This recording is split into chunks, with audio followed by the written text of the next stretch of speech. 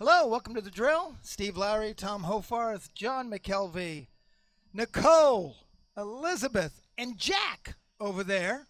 And Jack's dad is right here with us, Dr. Darren Treasure. Dr. Treasure is a, I don't want to blow this. He's a mental performance coach. Basically, there you go. He helps people get the maximum out of their noggin and perform well. In sports and in life, I would imagine. It's a pleasure having you here. Thank you. Thanks, man.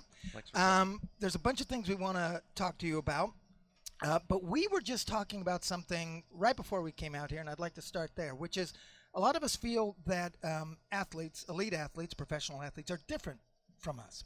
And you were saying, no, that's actually not true at all. We think that they have a brain that allows them to do these kinds of things.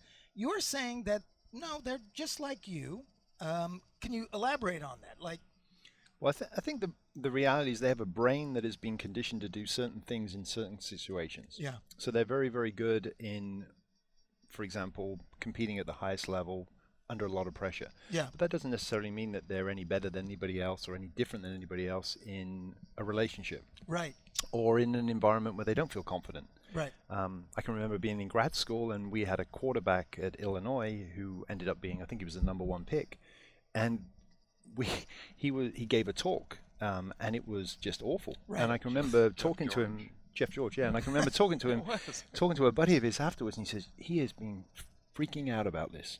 Right. I mean, he's been so stressed about giving this talk, and it Right. was to like a sport journalism class that Yeah. I was sitting in on, and it was just awful. Yeah. That Saturday, he went out and he played against Michigan in front of 80,000 people in Memorial Stadium, Right. live TV on ABC, and he was magnificent. Right. So the issue was, well, what changed? Is he a different person? I said, no, he's the same person. It's just the environment changed, his comfort level changed, what he felt good at doing changed. Right. And that's what made him be, at that point, an elite level quarterback at the collegiate level.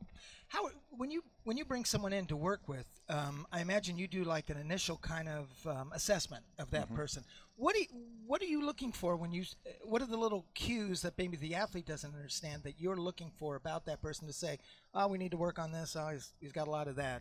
What are you looking at? Every athlete's different because they come in at self-awareness is such a key aspect of performance in any domain of life or any life in general, right? I mean, if you have a good understanding. So some athletes will come in and they'll say, okay, this is what I need to work on. Can you help me? Other athletes will come in and say, I need a lot of help, but I don't know where we should start. So a lot of it is just listening and listening to the athlete describe who they are, what they've been going through, the challenges they're currently facing. And it varies. I mean, there's a perception that in my field that people come in because they have a problem.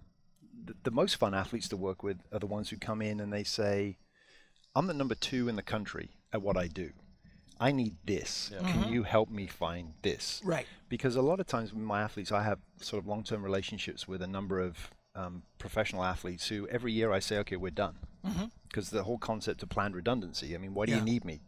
And they go, no. I love your eye. I love the fact you come to my games, you watch me in practice, you talk to me during the week, and you pick up things that are my blind spots. Right. So things evolve and change in terms of the nature of the relationship, but a lot of it, that intake process is really getting to understand them and what they're truly trying to achieve and how potentially we can sort of increase their strengths and maybe pick up some limitations and helping them out with some strategies. What are common blocks you find with a lot of athletes? I think at the elite level, it's in a very simple way, it's confidence. That's really what it all comes down to. Because I was talking to one of my NBA guys on Friday morning over breakfast, and he was saying every single person in the NBA is a freak, physically, what they can do with their bodies, what they can do. And anybody who thinks that the 12th guy on anybody's roster is just an average athlete is an idiot. Because if you take that average athlete that you think's average and put him in any other environment, they can all score 30 points a game. Right. Okay. Now the ones who do it every single game are a little bit special, but they can all do it. So then it comes, well, what's different? Yeah. Why are some able to get the most out of their ability, whereas some seem to struggle? Why are there ups and downs? And a lot of it comes down to confidence and just trying to help them sort of understand how they actually make themselves as confident as they can be going into competition. And I think the other thing with a lot of young elite level athletes is that when they get to a certain point where now all of a sudden they're not the best. Yeah. And they have to think about it differently. Yeah, and they actually have to suddenly go, okay, what was really simple before is now no longer simple. Yeah. Now what do I do? Yeah, and we hear about that all the time, that every level you go up, high school to college to pro, you go from being the top kid to being the bottom kid, and some people can never recover from that. Absolutely. Yeah. Yep. We sort of need to explain a little bit, too, about your background for people that haven't heard your name, don't know how could you forget a name like Darren Treasure? How to do a Google search. Yeah. But just sort of maybe in 50 words or less, sort of explain what you do and with the Oregon Project as well. Okay, so, well, originally for 10 years I was a university professor at Illinois and Arizona State. Then in about 2003 I started just consulting full-time, working with organizations, individuals, federations on the mental side of sport. A lot of it around motivation and a lot of it around peak performance. In 2007 I got the opportunity to start working with a running project based out of Beaverton, up in Oregon, called the Nike Oregon Project. So I've had the opportunity to work with some of the greatest distance runners over the course of the last 10, 11 years, multiple Olympic champions, world champions. And so through that process I sort of developed a sort of also a clientele of NBA and NFL players, primarily, working with them as well. So with what you do with elite athletes, can it apply to a weekend athlete in a lot of ways? I mean, I know a guy like me has tried a few 10Ks, and I think maybe physically I could have done it. Why are you laughing? But no, because I laughed at the same time. No, if you've tried a 10K and you can't finish it, it's usually mental. Physically, you can walk a 10K, right? Did you not finish a 10K? I just crapped out. Don't get specific, okay? While my wife scooted ahead. But, I'm just trying to figure out how, and I knew right away, I'm just not mentally tough for this. And then I went home and cried, and or intestinally, apparently, yeah. But I was just curious about how you apply sort of your technique to a average weekend athlete, whether it's through a lecture you can watch on a YouTube video clip, or a book, or anything like that. Well, I think that fundamentally a lot of the lessons and the teachings and the way we understand the brain now and the way it operates, it applies to life in general. And because, I mean, the brain doesn't really know whether it's running a 10K or doing this. I mean, it's just sort of responding to whatever information is being provided. But yeah, I mean, I always, when I lived in Arizona, when I was at ASU, my big thing on a Friday night when my wife and I would go out for a drink would be, she would introduce me and they say, well, what do you do? And I'd sort of tell them and they go, well, could you help my golf game? And I'd always say, yep, I can guarantee you I can knock at least 2 shots off a round. Wow. And they would look at me and they go, well, you don't even know what my handicap is. I said, it doesn't matter. I can guarantee you 2 shots. I can apply that to golf. You could knock 10 off me this afternoon. And it used to be like my party trick, and then it's like, for a fee, obviously. Oh, yeah. Thank you. Oh, there you go. Good night. And then they would leave. It would be like, okay, we're done. But yeah, I mean, I think, absolutely. I mean, I think that whether or not you're a weekend warrior, as it were, if that we want to use that term. I guess that's what we call it. A developing athlete or an elite level athlete. I think, again, the brain operates the way the brain operates. Yeah.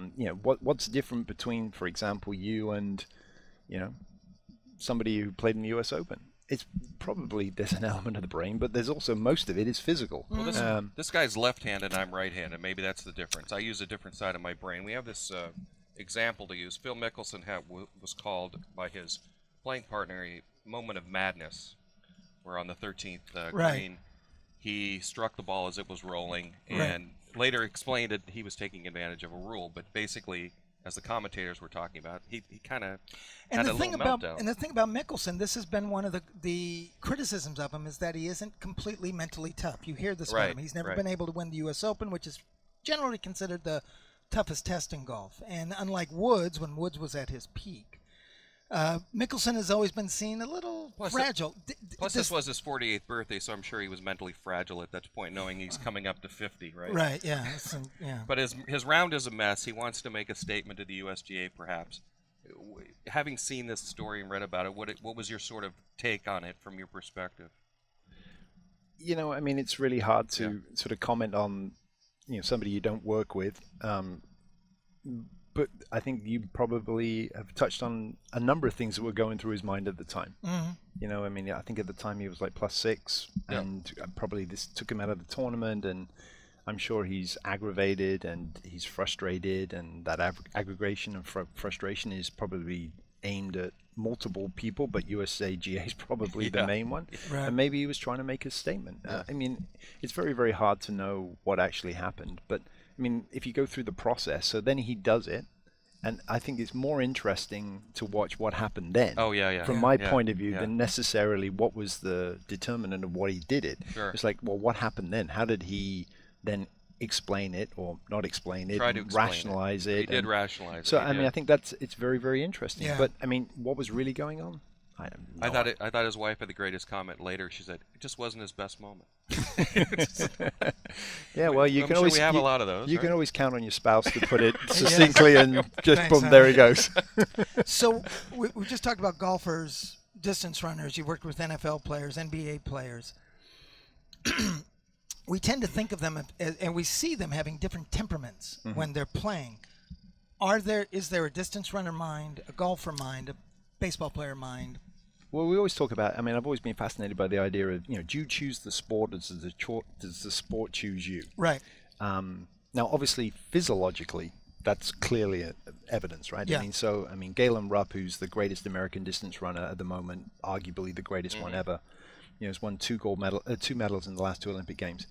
I mean, he is a freak in the sense that he's 5'11", right. And if you watch him run in a marathon, so his next marathon is Chicago. If you watch him run that marathon, he'll look like a giant, because all the East Africans are 5'6", really, and weigh like 85 pounds, 90 pounds. And Galen weighs 130, and he's 5'11". Right. So he looks like a giant.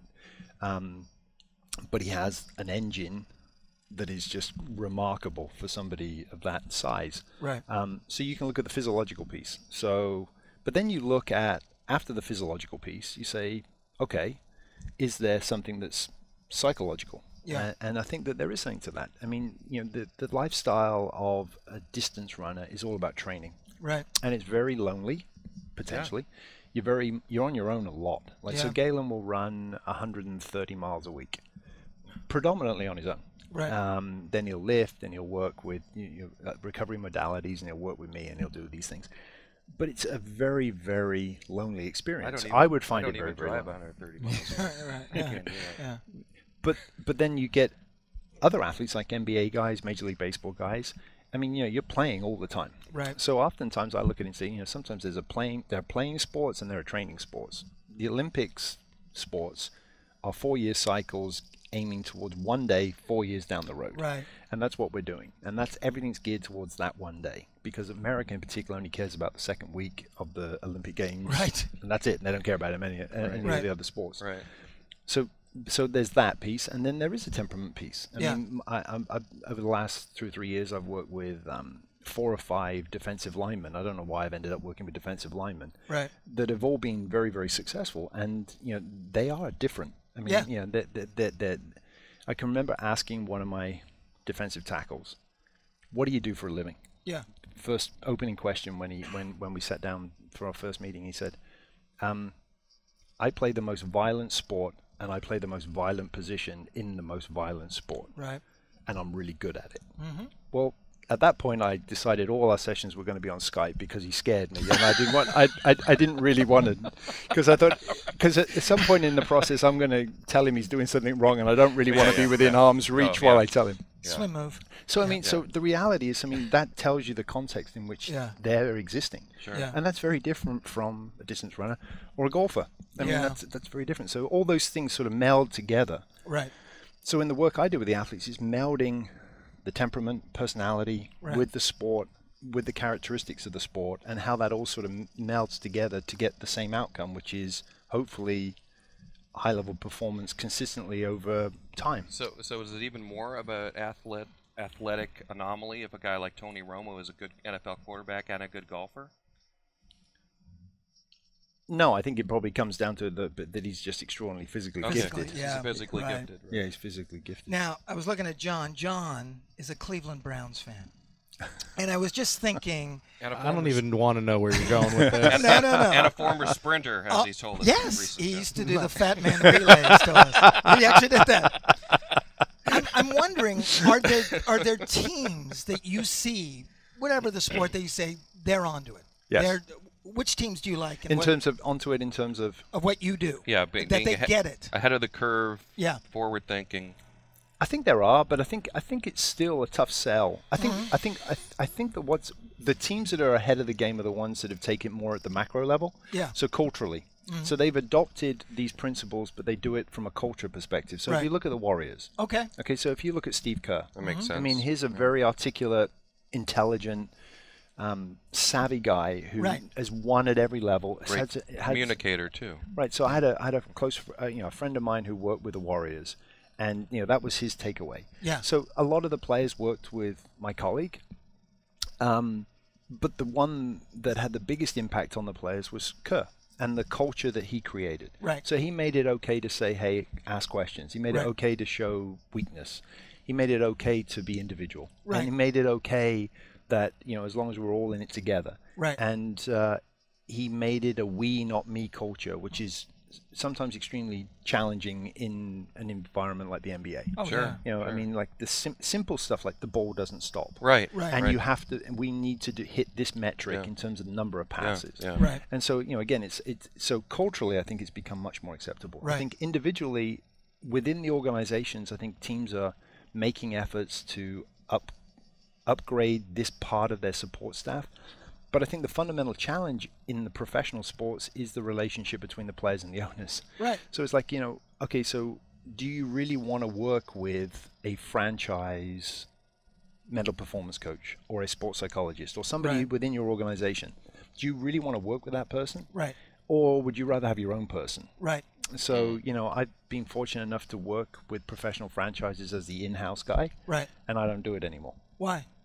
Because I think it's very hard sometimes for the players to be completely open and transparent. Yeah. Do they feel like there's an agenda or something? I think they always, even if they trust you, they don't trust you. Yeah. Because I think the nature of the relationship, I think, so I always look at in the pro sports, in general, the coaches are like right in the middle. And it's very, very difficult. Sure.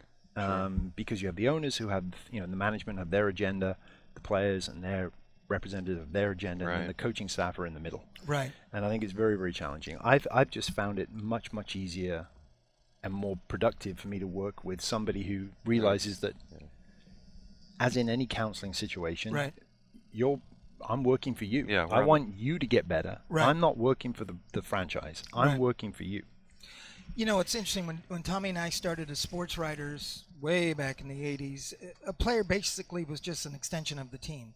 But now, about a few months ago, we found out LeBron James spends about $1 million a year on his own health, on his own fitness, and all those kinds of things. And we see that more and more where players, whether through social media or other things, take control of their own careers.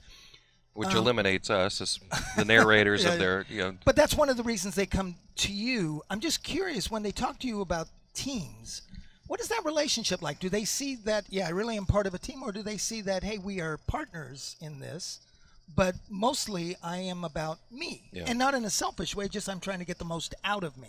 I would say that it varies as a function of the team, the franchise, and most importantly, the head coach. Yeah. I think, certain head coaches have the ability to... Every head coach uses the same language, they use the same words, but certain people have the ability to pull it off. Right. And for the players to really begin to believe. And then there will be these moments during the season where the head coach has to step up. Right. And needs to defend his players, and whether that's to the GM or whether that's to the ownership or to the media. And at that point, those are those choice points where all of a sudden the expedient, easy thing for the coach would be was to take the party line, sign with the ownership. And if they stand up for the players, I think that carries an awful lot of weight in the locker room. Yeah. So I think it very much varies from franchise to franchises. Yeah. And I also think that the other thing about it is that, and maybe this is a function of what you were just talking about this day and age, I think it's a shelf life. I think a head coach has a shelf life. Yeah. And the smart ones are the ones who know when it's time to move on. Right. When we're talking about Los Angeles sports in particular, when we think about the toughest mental athlete in LA, Kobe Bryant might come to mind first. Is there anybody in LA that you sort of admire the way that they've approached the game from a mental standpoint, not just physically, but their whole branding and their whole approach to their athletic abilities? Well, not being an LA guy, Yeah. Just from afar, maybe you can have a better perspective. well, I mean, I used to really, really like, when we lived in Arizona, I worked quite a lot in baseball. And so I used to always enjoy watching, from a baseball perspective, Mike Trout seemed to me to be somebody, though I must say, I'm not sure why you want to, again, now I'm just being pure fan. Sure. Here. Okay. It's like, you're spending your entire career in Anaheim. Right. Which, I don't know whether, but I mean, clearly in terms of his branding and in terms of who he is, but he's probably the least well-known superstar in any sport. Well, it is the Los Angeles Angels, by the way. Sorry. You see, I don't even know that. Of Anaheim. Most of them don't. I think they've dropped the Anaheim, haven't they? I don't think officially. I think it's still the Los Anaheim dropped Angeles them. Angels of Anaheim. But go ahead. Yeah, so I mean, that Yeah. would be one who just seems every time I read about him and every time I watch, it just seems to be a supremely So gifted let's talk athlete. about Trout. The fact is, he doesn't look like a guy who's really thinking that much. No. Is that maybe his genius? Is that he just seems to be? The other example this week in Dustin Johnson is the complete non-cerebral player. I think, okay, so here's the reality is they're both thinking. Yeah. Okay. They So have to they're- be, right? They're both thinking. The issue is that, I think that it's what are they thinking and how are they thinking, and then consequently being mindful and being present when they actually have to do what they need to do. Right. So Dustin Johnson is the most talented, physically talented golfer. I believe it. I mean, if you were to pick out, 2 or 3 just physically freakish people, right? I mean, you got Koepka, you've got McIlroy, you've got Johnson. These type of individuals, they can hit the ball so far, and then they've got great touch. Well, and there was a stat a couple of years ago where he was leading going into the 4th round of 3 out of the 4 majors. Right. And again, I mean, on this particular major. So if I'm Dustin Johnson, or if I'm Dustin Johnson's support staff, I mean, at some point you need to take a step back and say, okay, you're getting so close, and obviously you've won a couple, and you're obviously really good, and you obviously are set for life financially. What's the deal? Yeah. We need to sit and try to work out how do we maybe win more, or maybe this is our frame of reference is somewhat skewed by Tiger, and we can't understand why Dustin can't win more often. Sure. Right. And maybe this is the norm, that they're all so good. Yeah, They're all so because good. of the game itself does not. Well, I think that what the biggest impact of Tiger is that there are a lot more athletes playing golf now. Yep. Right? I mean, all the stories Yes. of Tiger when he's at Stanford, walking into the weights room, pushing the football players out of the way, lifting more than them, being a better athlete than they were. I think that revolutionized the game. Now everybody can hit the ball 360 yards. Everyone's got a short iron in. Yeah. And going full circle to the conversation about Mickelson, it's like, okay, so it puts USAGA, it puts the PGA, it puts the RNA in a real tough spot. Sure. What do we do? They got to fix the course. What do we do? Do we really want tournaments that are being won like a regular PGA event, minus 36 or whatever? I mean, is that fun? Right. So I mean, it's a really interesting thing. But I think that was the major impact of Tiger. But to assume that 1 through 60 who teared off on Thursday are all that good athletically, Right. they're just better athletes. Right. They weren't playing golf back, pre-Tiger. They were playing. No. They were trying to play baseball, or they were trying to play basketball, and now it's like, wow, I can play golf. Is Tiger a key athlete in your field in that when he came around, there were all these stories about what his dad had done with him, and it all became about mental toughness. Is he a big guy as far as people finally buying in and saying, oh, this is important because of what this guy's doing? I don't know, because I mean, it's such an interesting story. Yeah. He used to jiggle car keys when he was in his backswing and all this kind of stuff. Getting used to interruptions. But was he part of the culture of Nike when you were involved with them? Yeah, I mean, he's still there. I mean, Tiger Woods Conference Center. I mean, it's I mean, the bump to the share price when Tiger does well is remarkable. Even when they're not even selling golf clubs anymore. I mean, it's like, I mean, he's an iconic figure. But let me ask you about that. You're a dad, Mm-hmm. and I do remember when Tiger came along, a bunch of dads I knew started doing that kind of stuff, like basically torturing their child, like toughing them up. Toughing them up. Does that actually work, or would Tiger have been fine if his dad was the Dalai Lama? I mean, Well, one could make the argument. That's a great hypothetical, right? I mean, so given what happened later. Yeah. Yeah. Yes. Oh, yes, yeah. yes, yes. So the way I typically look at it, you can get a response that you want through coercive, controlling type of behaviors, right? Creating that type of environment for a short period of time. If you're willing to deal with what comes afterwards, right? So we're in LA. Mm-hmm. So the parent that is most famous for that, the quarterback at SC, right? Maranovich. Right. Well, and then currently the Ball family. Right, and so it's like you look at it and say, okay, Andre Agassi's father. I mean, if you look at it and say, yes, we can do this. You can. I mean, you introduced Jack, my 13-year-old. We could create an incredibly controlling environment, right? And we could put him through all of that. And in terms of if your goal is to create the ultimate athlete, right? That may work for a short period of time, right? But at some point, Jack, does he mess with your head a lot? Yeah. Sorry, I'm just protecting you from child custody. I was custody. going to ask you. One time I was talking to my kids about an article I'd written, and it became clear that they hadn't read it. And I finally went, "Do you ever read anything I write?" And they're like, "No." I'm curious. We got to project him. That's all. His typical response. His typical response whenever I sort of switch into sort of professional mode is he looks at me and he has this very quizzical look and goes, "I'm Darren Treasure, and I'm really smart, and I work with all these tough athletes." I knew that was Steve. It's very annoying. How young? Do you have people with young kids who come to you and want you to work with their kids? And how young will you work with a kid? Oh yeah. Yes, and I don't work with their kids. Why? Because my sweet spot is working with elite level athletes at order. Okay. That makes and also financially, it also comes down to it as well. But it's also I think there are thousands of people out there who can do the work that you would want to do with 12, 13, 14, 15-year-olds. Right. And that work should be taking place. Right. But where the work should really be taking place is with the coaches. Because ultimately those youth coaches are the ones who have much more influence. Because oftentimes when you're working with those young kids, what you're actually doing is you're creating a support structure around because of the poor coaching that's taking place. Yeah. Right. So if the coaching gets better, and the coaches are delivering the content and setting up the environment appropriately, then really they'll just naturally learn a lot of these things. Right. But yeah, I mean, when I lived in Arizona, I worked with a youth soccer club, and we were the soccer club was extremely successful. And all my graduate students worked with all the kids. Right. And I remember the director of coaching, there was a big article in, I don't know which magazine, the Soccer America, about the club. And that was the piece they really sort of hooked onto, was the fact that here is this club in Arizona doing this mental skills training from U11 on. And the kids and the team for a small market are beating up all the big kids at these national tournaments. And many of these kids, particularly on the girls' side, on the women's side, have gone on and played for the national team. Right. And it was because of this program. Right.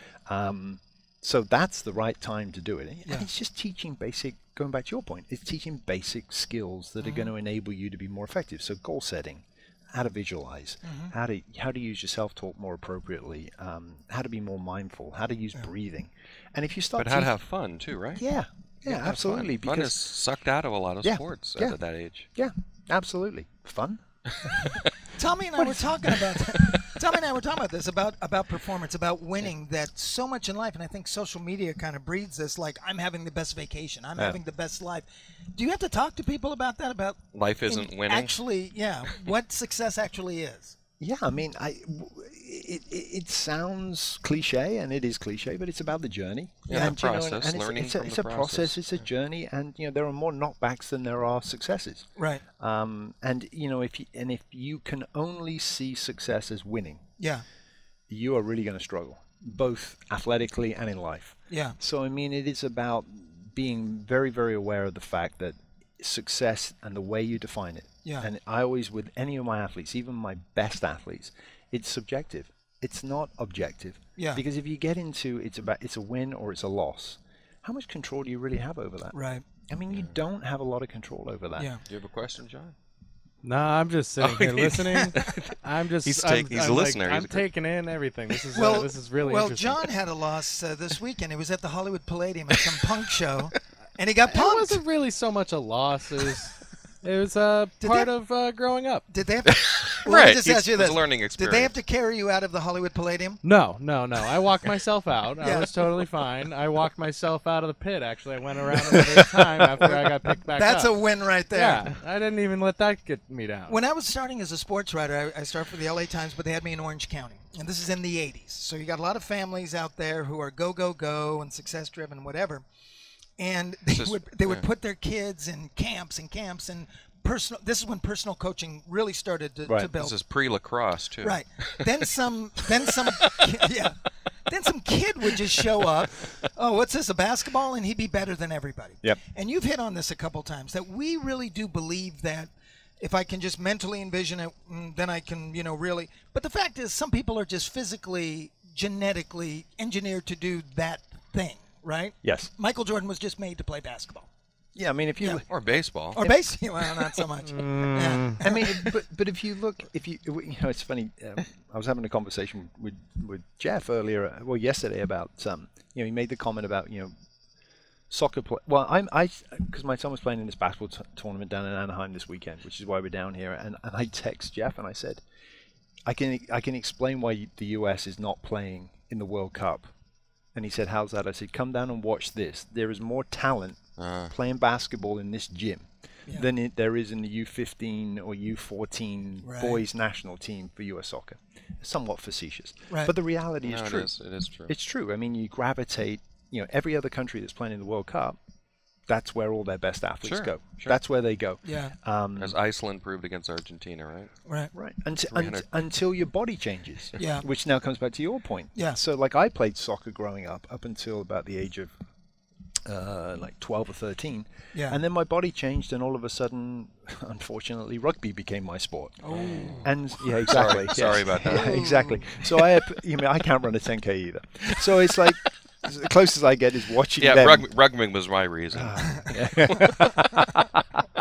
So you just realize that and it's the same thing. I mean, like you can be this 5'6" kid or 5'8" kid, to your point, who really does everything right, but then ultimately the 6'2" kid shows up, and 6'2" kid's better. Yeah, exactly. Just because in basketball, for example, just being tall helps. Yeah. So I think the reality is we get caught up in this.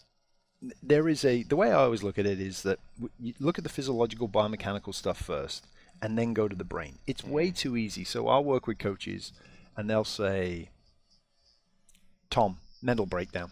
That was a meltdown. Yeah. And I'm like, don't go there. That's way too easy. Why don't we take a step back and look at the training? Yeah. And look at some of the things we've done hydration-wise and physiologically and biomechanically and the load and metrics and all these things before we just go, oh, it's mental. Wow.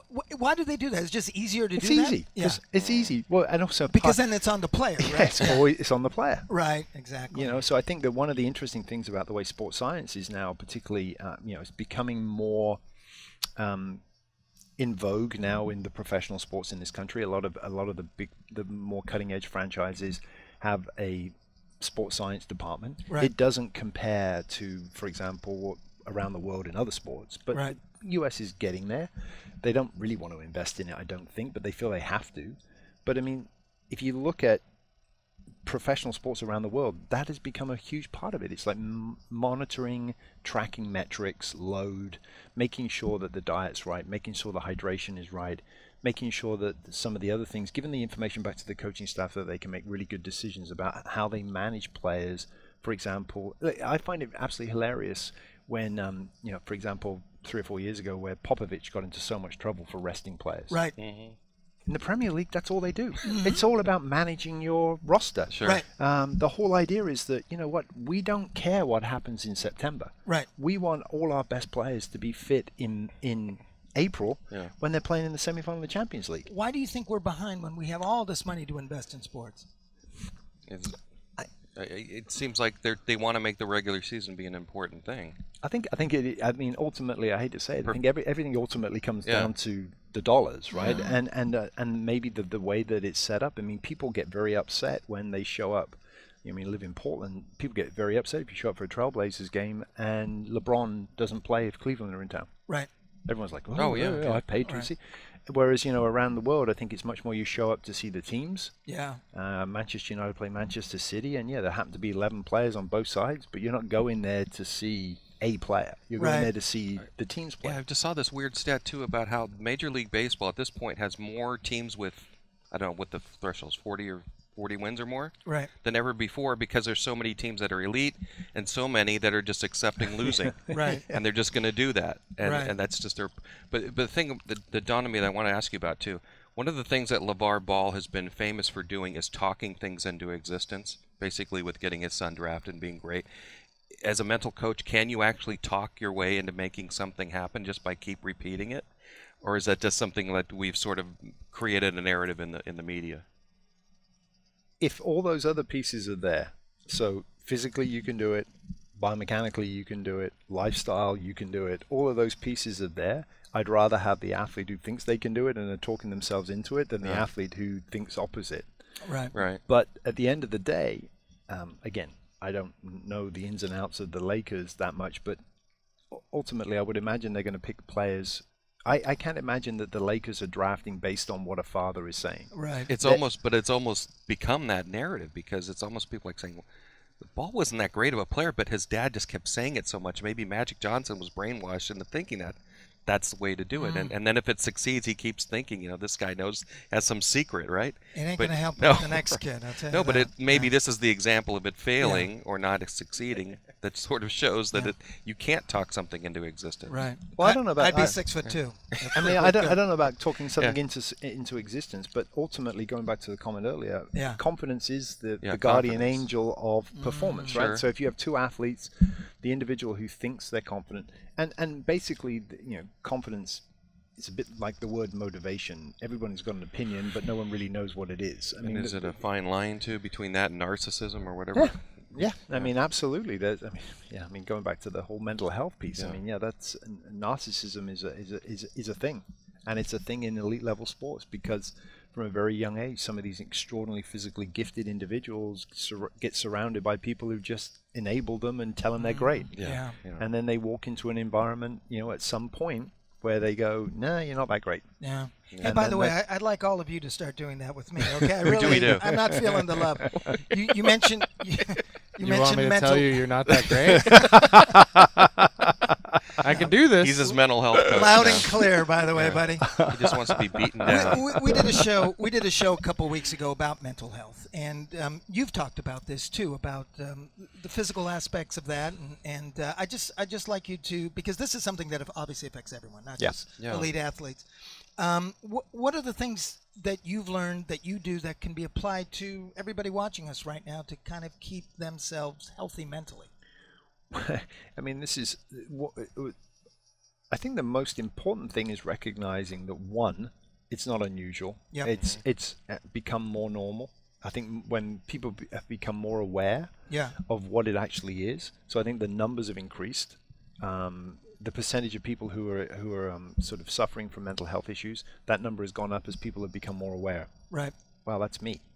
Wow, and I just thought it was, I didn't realize it was that, but that's me. I think what's really interesting from the research perspective is the most powerful thing the one thing you can do to help, particularly with depression, is be physically active. Amazing. So there's, the easy thing is we're a pop a pill type of society. I'd rather take a pill that, somehow cures me. Right. But there's a causal relationship between physical activity and depression. Right. And the more physically active you are, the less chances are you're going to have depression, or you can manage depression. And it's something to do with the way that the brain operates when it's going through physical activity. It's something to do with dopamine and the endorphins. Yeah, right. And so if people, even if they're just feeling a little low, get out and walk. Right. I mean, I'm not saying run a 10K. Get out and walk. Get outside. Anyway. Right. Yeah, that's right. I can walk. That's what I'm saying. Walk. I can walk off a pier too, but because the other people that are kind of the other thing that's really interesting is just the outdoors. Yeah. Being Yes. outdoors. Yes. Now, Now, LA may not necessarily sort of strike you as the outdoors type of place, but I mean, just being outside. Right. I mean, there's a relationship between nature and positive mental health states. So, I mean, I think if people can just sort of do that, right, that's a start. Now, that is in no way to say, hey, if you're still suffering, right, you shouldn't go and see, a doctor, and you shouldn't go and see a clinician, and you shouldn't maybe get help. Right. Beyond that. But in general, for the population as a whole, the American population as a whole, if we were just more active, it would cure and help ameliorate so many issues that we face on a daily basis. How do we speak to our brain if we are feeling depressed or whatever, and it's one of those things like even when we gain weight, we know exercise is good for us, we know we should do it, and then we don't do it, and then it makes us go lower. Yes. How do we talk to ourselves to get ourselves out there without crippling judgment and things like that? Well, that's a great question. I mean, because if you look at it, great question, Steve. Thank you, sir. You feel better now? So, I mean, I'm going to go run. You're so great, Steve. Now we're talking. I mean, if you think about it, I mean, health club. Yes. The day after New Year's Day. Oh, yeah. How many people are there signing up? So many. Oh, incredible. Yeah. 3 months later, it's well-intentioned. 50% of them have quit. Right. Okay, it's the most robust statistic in behavioral science, behavioral medicine. And predictable. Absolutely. So predictable. And the health club industry is based on it because they don't want everybody showing up because there wouldn't be enough stuff. So they work on the assumption people are going to quit. Right. And they've signed up for 5 years, paying every month. But anyway, that's a whole different story. But the reality here is that, I mean, we understand that it's difficult. And so accepting the fact that it's difficult, maybe you're going to miss every now and again, but it's like, going back to the simple stuff, a little goal set. Okay, I don't want to overdo it. I mean, some people like, okay, I'm going to run. Yeah. Well, why are you running? You haven't run for 25, 30 years. Why don't you walk? Yep. And just go and maybe make it social. As my wife said about the 10K. Yeah. Do it with your buddy. Go for a walk with your friend. Yeah. So that you actually, because I mean that's another variable. It has to be enjoyable. Yeah, and going back to the thing, fun. I mean, we're social animals, right? And typically, with the exception of like someone like Galen who runs 130 miles on his own. But I mean, the reality is we're social animals, and we want to go out there and we want to be with people. Is that enjoyable to him? Do you think? The running the 130 miles. Yeah. That seems like such a grind that I would quit the first day. It is a grind. And again, that's why there are very few people. That's why, he's going to be one of maybe 3 or 4 guys who can win the gold medal in Tokyo. Because there's only 3 or 4 of us who can actually. Because he mentally has overcome that as being a grind. I mean, he might say, "I understand this is a grind, but this is what I have to do." Yeah, I mean, I've worked with two of those 4 guys, or 2 of those 5 guys that will toe the line in Tokyo in 2020 that can do that. One's Mo Farah, who's a Brit, and Galen, and then there will be a guy called brain's gone dead. A couple of Kenyans and Steve Prefontaine. No. Oh. but they can do the grind. Right. But going back to the question about actually mental health. Yeah. And again, I mean, not in any way to diminish it, but if you can be more physically active and get out there and do it with your friends and make it a social thing, that's going to help. Yeah. And it's going to help with for a lot of people. There are going to be a percentage where that's just not enough, and they really, really need to go and get real medical help. Yeah. But just being physically active and just sort of getting out there and doing it, and using your self-talk and being mindful and present, I think all those things help. Mindfulness is it can be like a catch brand phrase, but it is very helpful. Well, I mean, the essence of mindfulness is breathing, just learning how to breathe. And it's funny, I teach that to all my athletes. I mean, all my athletes, that's a big part of what because everything slows down, everything becomes more manageable. And when that happens, they can then just move on. And so, I have one of my guys, it's very, very hard to get him to do this. So we look at risk factors. One of the conversations I often have with my athletes is risk factors. You have this great life. You're playing NFL, you're playing the NBA, you make a lot of money. What are some of the risk factors? Well, for this one individual, one of the risk factors is his driving. He drives very quickly. Okay. And so one of the things that I've managed to get him to do is that after practice and before he gets into the car, he actually does some breathing exercises. Wow. And he says it's really helped. It's ironic that, you know, I was told by one of his teammates who I also work with that, you know, one day he was out there in his car doing his breathing exercises, and the rest of the team saw him doing it, so they all came and sort of stood around the car staring at him. He's got his eyes closed and he's doing his breathing exercises. So he opens his eyes, and all of the entire defense of this NFL team had just stood around looking at him. That's an amazing thing. Like Tommy and I, from years of writing, like everything is collapsed and we breathe totally from up here. Yeah. And when you do some yoga or whatever and actually breathe. Yoga is the best thing for golf. It's so different. Because it teaches your breathing, it teaches your tension. And that's really what the swing is. The golf swing is a perfect example, which you just need to sort of not think about and just do. Tell me, before we go, I'll just own it. So I have my own 10K story real quick. I was a 19-year-old kid. My brother-in-law says, hey, do you want to run a 10K? I'm like, sure. He goes, well, you should train. I'm like, I'll ride a bike. Yeah, I'm good. So we show up to this 10K. We start running. And we're going, and then I can see the finish line. And I'm in the top 10. And I'm like, oh, wow, I was a basketball player. I'm like, oh, this is what I was meant to be. And I start sprinting, and I'm passing guys. And we were running around this giant lagoon. And as I'm just about to break into the top 5, the guy at the finish line goes, and around we go again. Oh. And literally my brain went like this. And within 20 minutes, I had 80-year-olds going, keep it up, kid, you'll get there, and just zipping right by. Hey, we want to thank Darren for showing up with you. I hope sometime when you're down here again we can talk again. Yeah, this is fascinating stuff, right? Yep. I think it applies to a lot of different things, not just a lot athletics. of things. Yeah. I was going to ask you, what's it like to be a performance coach? Is it like being a marriage counselor where everyone's going, well, then you better have the perfect marriage? Like you must be the best guy. I'm perfect. Right, Jack? He's perfect. This works out fine because England's about to start playing Tunisia, and he's freaking out. There's a TV right in. He's going nuts. Hey, thanks very much for watching The Drill. We'll see you down the road. Thanks.